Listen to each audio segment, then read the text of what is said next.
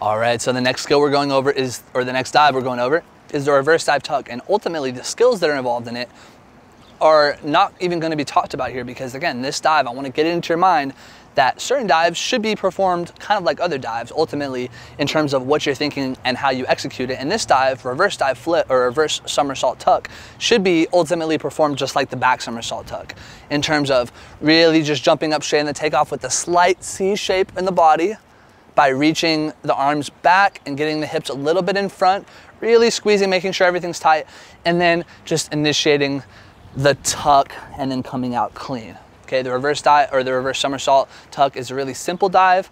Especially, it's more common, easily learned by most kids that I've noticed.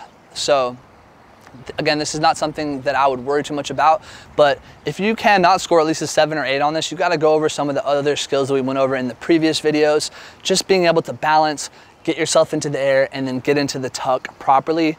What I would remember when going through this dive is, remember, the most important steps is the takeoff, the flight, and the entry. I like to tell divers that if you can jump up, do the position, and enter the water straight, you're gonna be one of the best divers in the world. And it's very simple. You know, we can very much overcomplicate things, and sometimes it's necessary, but just going back to the foundational principles as you walk up that board, reminding yourself, okay, when I take off, I'm gonna do my approach, I'm gonna reach up, I'm gonna get the takeoff, tuck, and straight.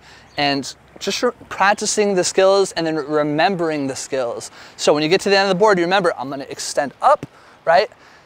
Naturally happens. There's a little bit of hips in front, a little bit of arms back to give you a little bit more rotation, to push you up and out a little bit. Up, tuck, and then executing the entry.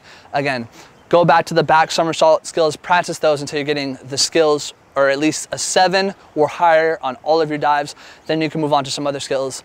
Now we're gonna move on to the next dive.